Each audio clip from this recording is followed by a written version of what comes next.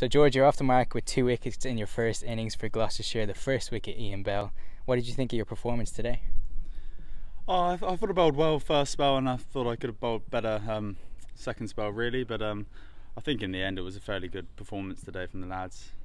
Really, we knew going in that there'd be long periods kind of potentially without wickets, and we had to dry them up and kind of hopefully get the wickets as a result of that. And I think, to be honest, I think it paid dividends at the end there. Obviously Bomber got two wickets right at the end, so it's turned it into a fairly decent day for us. This isn't the first time that you've played here, but are you starting to get used to the pitch and familiar with playing at the ground? Yeah, no, absolutely. It's certainly a deck which usually is one where it's quite attritional cricket. There can be long periods where it doesn't feel like it's doing a lot. It can be slightly hard to score as well, so you're kind of playing a patience game, and I think today in periods was a good example of that. So yeah, no, I'm learning. The Warwickshire batsmen didn't exactly have an easy time of it, and the wickets were well spread out. Is that the ideal outcome?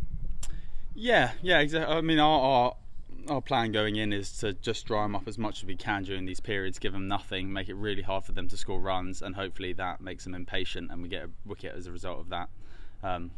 So yeah, for periods today, I thought that showed. The tie is fairly balanced now at the halfway point, especially with Matt Taylor's late wickets. What do Gloucestershire need to do to get the upper hand?